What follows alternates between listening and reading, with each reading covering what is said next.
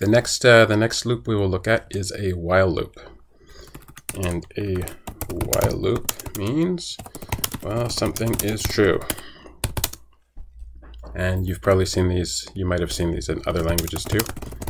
So we'll use a counter as well, and then you just say, well, counter is less than 5. And you can see that in Rust, same as with if, you don't have, you don't need brackets here.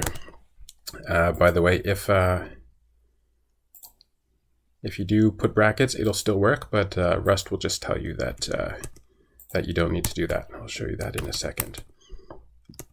So then we will go counter plus equals 1, and then print the counter is now this. And let's put brackets around here and see if it see what it tells us.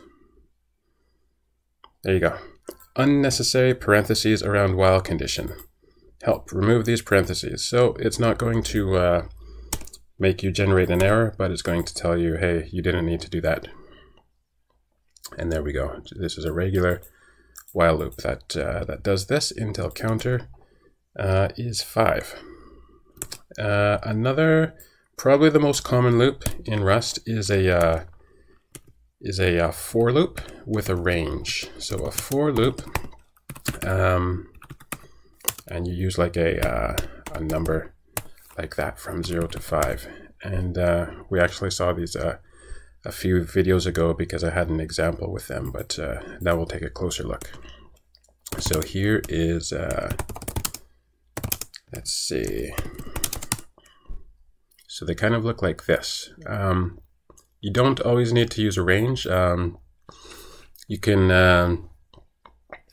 also use what is known as an iterator, like a so you have a vector of strings and you want to print them all out. Then you can say like for string in vector or something like that. But we'll start out with these, and so the number is.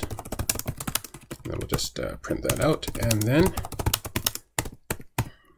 there is this, which is this is the exclusive range. So that is 0, 1, 2, 0, 1, and 2, and this is the inclusive range, which includes the last number 0, 1, 2, 3, like that. And we'll do the same thing.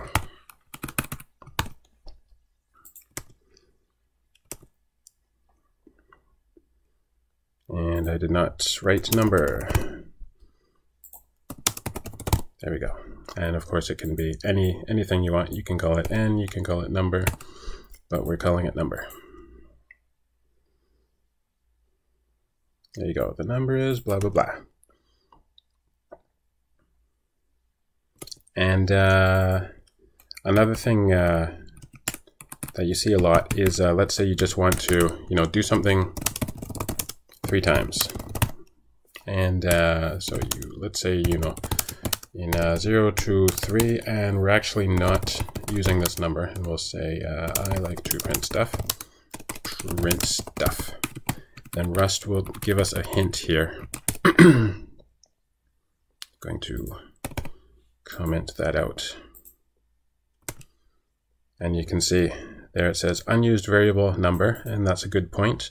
And it says, if this is intentional, prefix it with an underscore, like this, number. And this is true. We can do that. And this is the way in Rust you indicate that you're not using this yet, but if you're not going to use it at all, then just use an underscore. And then it'll just do it, 0, 1, 2. So it'll do it 3 times. So the difference between, I just want to show you, this means I'm never going to use this. And then if you write like underscore and then a variable name, this means I'm probably going to use it later. Please be quiet.